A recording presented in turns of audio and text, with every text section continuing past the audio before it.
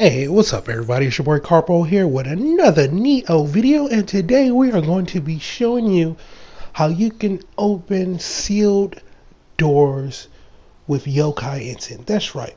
Any of those locked doors that you're not able to get behind, there's an even faster way to get behind it. I'm going to show you exactly how you can do it.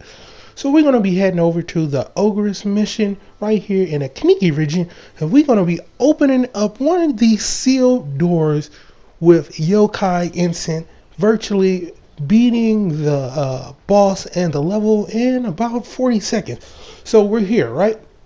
Now normally you go up to most gates and levels and you see this door seems to be sealed from the other side, making you go all the way around the mission and getting to the other side to complete it.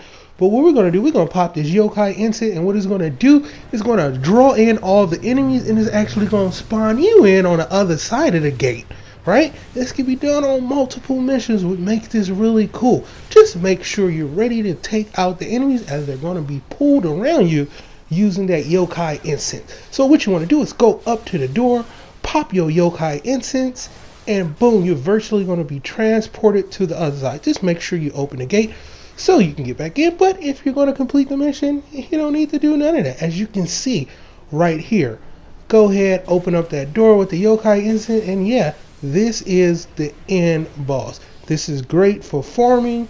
Will save you a lot of time when you're completing regular missions as well. And that is what's up. And that's going to end it for this video. Like and subscribe for more content. Get out there, have some fun with Nioh, and I will see y'all soon.